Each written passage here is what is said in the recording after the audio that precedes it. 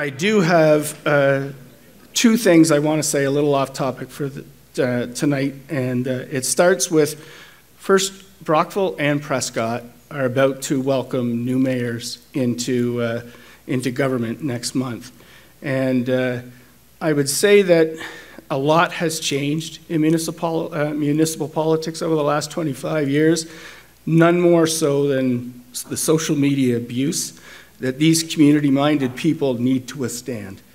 Address changes didn't chase me away from politics, online abuse did. And I think that this has to stop. 40% of the mayors in Leeds and Grenville were acclaimed, and I don't think that's, there's a connection there.